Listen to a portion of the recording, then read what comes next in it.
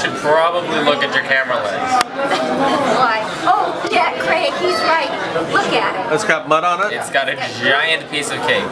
Yeah. Piece of cake. Let me just lick it off.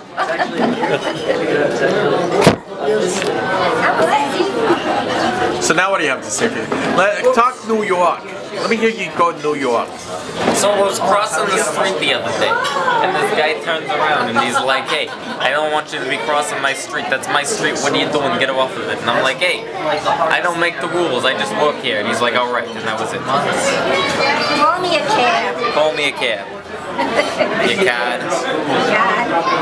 Okay, I've always been a titty man. Oh! Russ. Oh! At first I was doing it like that, and it was really bad.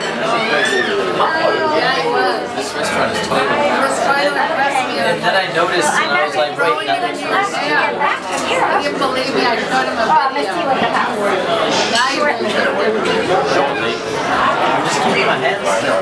Now it's not my school. I'm so happy to finally have I'm mostly yo-yo school. And then I'm gonna do 6 years. 6 years of flip phones. and it's like hammer. Yeah. I went in and I was like, hey, where the guy? Like, oh, we'll call you. And I was like, that. And it comes back together at a spike. so I'm just gonna keep going in and be like, yo, Hammer looking thing with the ball or a string. You like pop the ball around on it. Kind of. Really want to work hard. You want to sit down and relax? I wish I could. Let's hear it for Anthony, guys. Thank you guys very much. Great job, Anthony. I want to compare.